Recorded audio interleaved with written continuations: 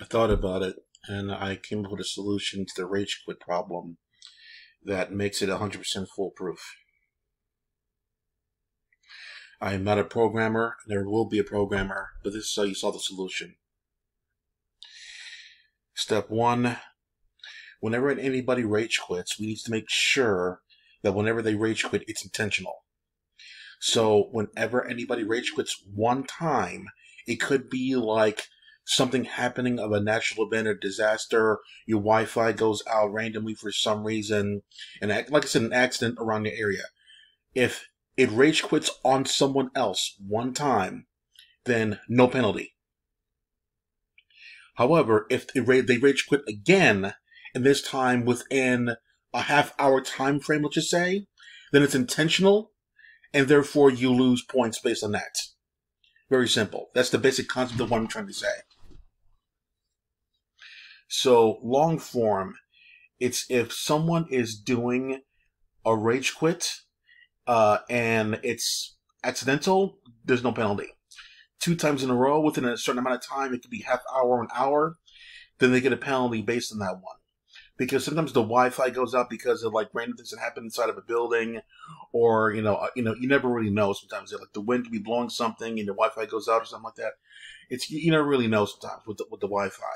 If someone's playing on Wi-Fi and they have a very low ping, if you will, for other people, and it keeps them disconnected with other people there, they should incur a penalty. So if the game recognized that that particular IP address keeps on rage quitting on people, like 2 times in a row, or 3 times whatever you want to do in a row there, then that particular account there will lose points. If you're playing a fighting game, like for example, or whatever MMO game, right, and you're getting 5 points per victory. 5 points per victory of someone of your level. If you go above your level, maybe 10 points, something like that, and you win.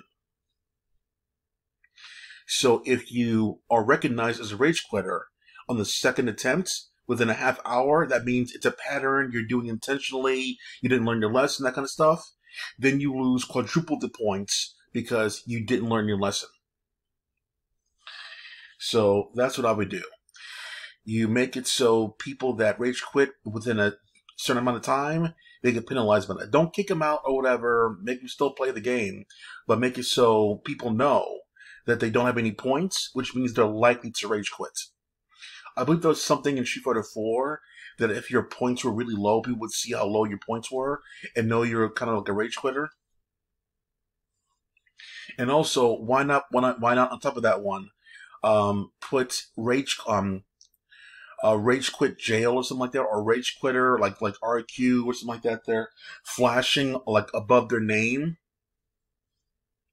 Like if they just come back from a rage quit, if they just come back from losing their points, put like something flashing like above their name per se, doesn't be flashing, but like bubbling or pulsing or whatever above their name, letting both players know that they're a rage quitter.